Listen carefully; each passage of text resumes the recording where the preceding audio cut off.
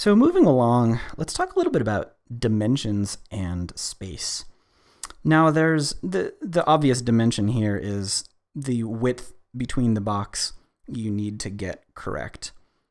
Just from an estimation purpose, every 1 HP or horizontal pitch is equal to a fifth or 0.2 of an inch. So in other words, 5 HP is equal to 1 inch. And if you just want to estimate, you can. I mean, but this dimension here is really going to be set by your rails. The dimension that you want to consider, and one of the key design factors of your case, is how deep it's going to be. And likewise, if you're going to build a lid, how deep the lid is going to be. I don't remember what I did on mine. Let's take a measurement here real quick. Okay, so from the top of the rail down to the very bottom of the case, mine is 4.5 inches. Now I would say that's probably more than you need. You can probably get away dropping an inch off of that if you really wanted to. There's a couple things to keep in mind though, and that is the power and whatever is going to reduce the amount of depth that you have. So in this case, you can see I'm using some IntelliGel power supplies. I'll talk more about mounting later, but I'm not sure if you can tell in the video, they're raised about 1/4 of an inch off of the base of the case. And then they themselves have space that comes up for the header and then space that comes up for this part right here. So when you design your depth, what you want to think about is what is the highest point that something comes up off of the base and how much space from the top of my rails to the highest point do I want to be. Now in my case, that dimension actually comes out to a little over 3.5 inches. So even though the depth of my case, the total depth from top of rail to bottom of case is 4.5 inches, the minimum amount that I have is 3.6 or a little over 3.5. Now, how much you want to add here is really up to you. I think at a minimum, you probably want to keep it around 2.5. I don't remember what the skiff standard is off the top of my head. A nice thing though that I have learned about having a deep case, this is the deepest case that I have owned and worked with, is when it gets this deep, it's much easier when you've got a bunch of modules in here and you want to get something plugged in. I've learned that if I have a hole about 14 HP wide, I can get my whole hand down in here and I can easily reach under. There's just a lot more room to work. So even though I probably could have shaved maybe an inch, 1.5 inches off of the depth of this case, and maybe that would drop my weight a little bit, I feel like I just enjoy working in this deep case a little bit more. And I never have to really worry about if a module is going to be too deep because I have plenty of room here. Okay, so next up, let's talk about power. Wow, there's a lot to talk about with power, and I am no electrical engineer. But I do know a couple of things, and I can walk you through that. First off, I want to give a big shout out to this book. I really like this book, by the way. This book just has tons and tons and tons of great information in it. Patch and Tweak by Bajuk, or whatever the name of their publishing company is. They have an entire chapter on power, which is sort of what got me started, and that gave me the confidence to go and to read manuals and specifications from manufacturers and have some sense of knowing what I was talking about. But anyways, I definitely recommend if you have this book, check it out. And if you don't, well, it's a great resource anyways. You should get it. So when it comes to power, there are a lot of things to consider. The first is how much power you have and if that's adequate for the modules that you want to run in your case. The second is how many power headers you have and if you have the right quantity for the number of modules you have. The third is how power gets into your system, the power entry aspect. And the fourth is the kind of power supply that you're using. So let's sort of start off with that first one, which is, I think, the most important, the quantity of power. Really the main thing here that you want to know is, do you have enough power in your case to power what you want to be plugging into it? The easiest way to figure this out or to get a rough estimate is to go onto modulargrid.net to create a case sort of like what you're thinking of building, to add the modules like what you would want to be adding, and then to look at what the power requirements are. There's a couple of places in Modular Grid that will show you this information. Of course, immediately at the bottom, it'll tell you what your expected plus 12, minus 12, and plus 5 volt expectations of required amps are. That's probably the main thing that you need to know. Modular grid will show you a couple of other neat things as well.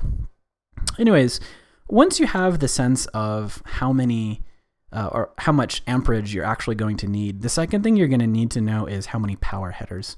And again, modular grid, same thing. You see a few little ways over here.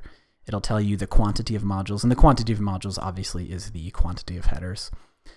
Now, one of the things I found is that a lot of modern power solutions will actually give you more amperage than they will headers. And so it's important here to actually count out and to know exactly how many headers you are getting.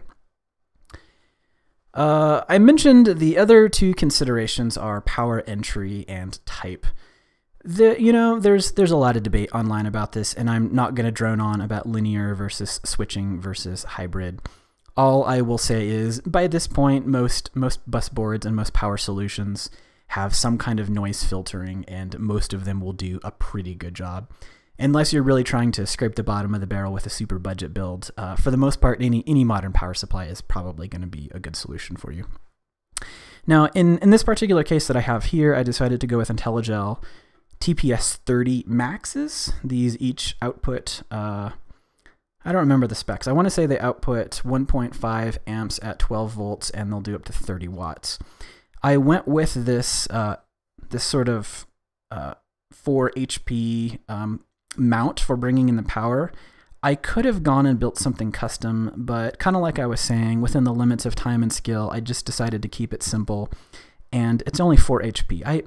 I'll mention at the end, I have an idea about how to make better use of this space that I'll talk about. Anyways, here, even though IntelliGel sells them as sort of being like, here's one hybrid power supply, you can see that I've got them both wired up together. Now, the thing that I had to do in order to make that work is IntelliGel sells 2 power bricks. They sell a 30 watt and an 80 watt power brick. And so because I'm running 2 and they each take 30 watts each, I'm using the 80 watt brick here on the outside. Another option, I kind of hinted at this earlier, I'm actually in the process of building another case.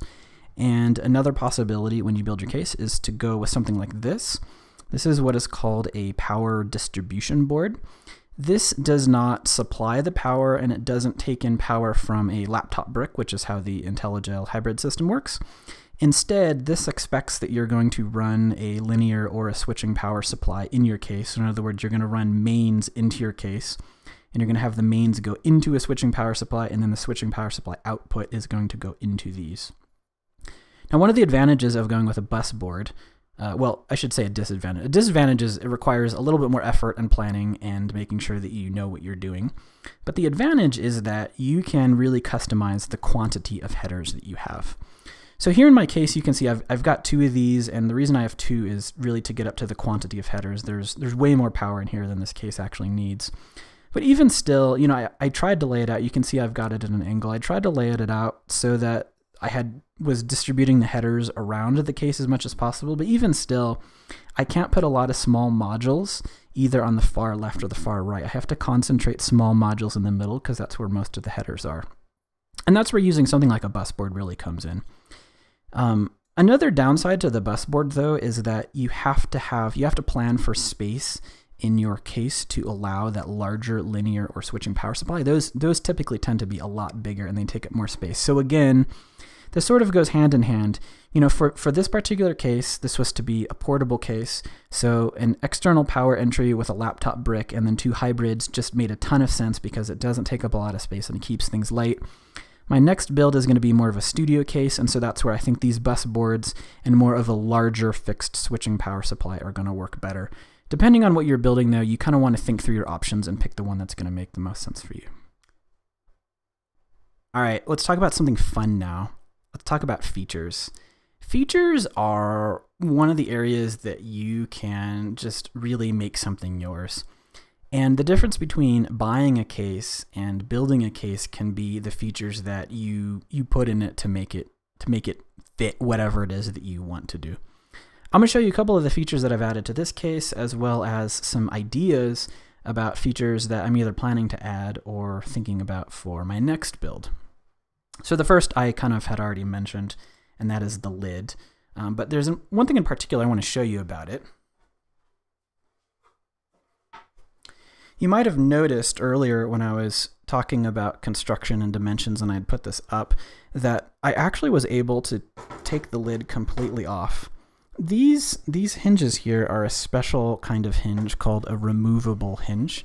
And what it allows you to do is it works like a hinge. It'll hinge up and then you can just take it off. And so that just makes life easier. And for a portable case, this means you can take this off and put this somewhere else. Somewhat funnily, I've been flipping it over and I've been using the other side of this case as a shelf for, I've got a poly-end tracker and I've got a couple of guitar pedals and I set them up on here. And so even when I've got things set up, the lid actually kind of has a function to itself. In terms of laying this out, you notice that the hinges maybe somewhat unnaturally are up here at the top.